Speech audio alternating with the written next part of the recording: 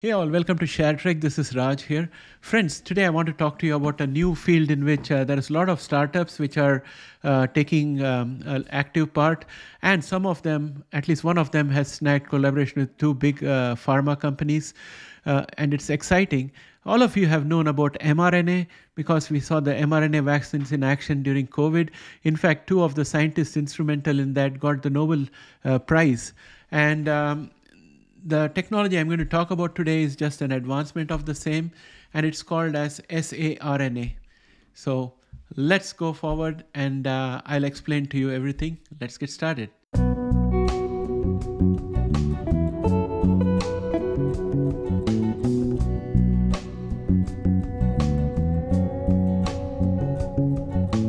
Welcome back, friends. saRNA stands for self-amplifying RNA, and the way I would explain this to you is that we all know that mRNA gets translated into protein in the body. A protein is basically an antigen. So the way a vaccine works is that when you are given an mRNA vaccine, the mRNA once inside the body is translated into a protein, and that protein is the signature of the virus. And therefore, the human immune system gets exposure to the antigen or the protein of the virus and starts to develop a memory and antibodies to counteract that protein. And therefore, when the actual virus gets into the body is already primed and ready to tackle it, and you don't get illness. This is the function of mRNA. And in the body, naturally, what happens is that when the body needs certain things to be done, the cell tells the DNA that a particular protein is needed.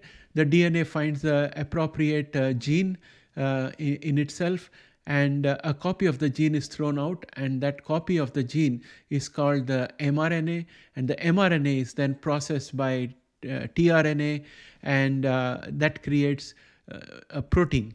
So this is what mRNA is in its natural form before we learnt about mRNA vaccines and other things.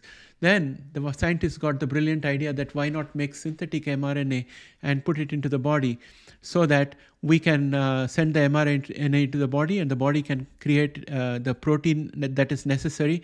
Now, this particular mechanism can help in two cases. One is to help metabolic diseases where a particular protein is in short supply. So mRNA therapy can be used. The other is to create the protein or antigen, which is a signature of a virus inside our body, so that our body can learn to create antibodies for that antigen, so that when the virus actually attacks the body is fully ready and it can knock the virus out. So this is where mRNA was used. Now, the way I would explain saRNA is that assume mRNA to be a printed sheet of paper. Instead of me taking 1,000 copies of that printed sheet of paper to somebody, what I'm doing these days is that I am sending them a PDF and I'm asking them to print it out. So they have got a printer and they can print 1,000 copies, right? So saRNA is like the mRNA vaccine, but instead of sending the mRNA into the body, you are sending a blueprint which has got the ability to create multiple copies, and you're sending a replicator along with it, like a photocopier. So once it goes into the body, the photocopier gets started and it cranks out RNA, multiple copies of the RNA. So you have to give a smaller dose for multiple mRNAs to come out, and those mRNAs create protein antigens, and it's amplified. That's why it is self-amplifying RNA. So that's why we call it saRNA. So this is what saRNA is about. And the field is young. And as per Venture Radar, there are 6 top saRNA companies, and you can see them here. One is Vax Equity, and the other is Chimeron Bio, and then we have MINA Therapeutics, Nature's Toolbox, saRNA Finance, and 20 Med Therapeutics. So I think saRNA Finance is not saRNA company, so we'll leave this. I think AI must have picked this up. But there are 5 of these companies. Of these, MINA Therapeutics is the one which has got collaborations. They snagged a collaboration with Eli Lilly somewhere on May 15, 2021, and we did not pay attention to this. We didn't even know about it. So they have signed up to study up to 5 targets specified by Eli Lilly. And for this, they got a $25 million down payment, upfront payment, and then they have been given a commitment for 245 million per target on meeting the milestones for each of those targets.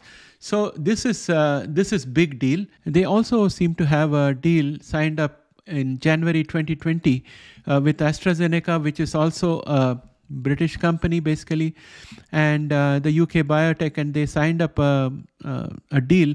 I think the financial details are not available here. In this paragraph, it says, in the last few years, big pharma such as AstraZeneca have begun to show interest in the field of RNA. This was helped by the first RNAi drug therapy. One example of big pharma entering the field is Novartis, which recently announced that it will spend 8.8 billion euros to acquire medicines company along with its experimental RNAi drug inclisiran for the treatment of cardiovascular disease. In contrast to RNAi, no saRNA therapies have been approved yet. mRNA Therapeutics is one of the most advanced companies in the field, with its lead candidate in phase 1b trial for the treatment of liver cancer. So AstraZeneca has tied up with them, and their idea is to target metabolic diseases which are currently unreachable by current medications. So that's what they have said here. So friends, as this technology becomes more and more reliable and tested, I think it's going to be the next stage for mRNA therapies. So future vaccines, probably 5 years down the line, might all be saRNA vaccines, and they will amplify themselves, and it will be advanced technology deployed. So there is a lot of changes happening in our field, and we need to keep on watching out what's happening around the place.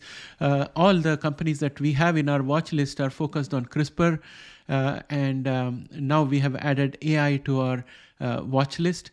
But at the same time, in biotech also, we have to look at all the emerging sectors where there are venture capitalists putting money, and startup companies which are tying up with big pharma, because that's another place where there could be future wave of value creation. With that, my friend, I would like to end this video, and I'll catch up with you again in the next video. Bye for now.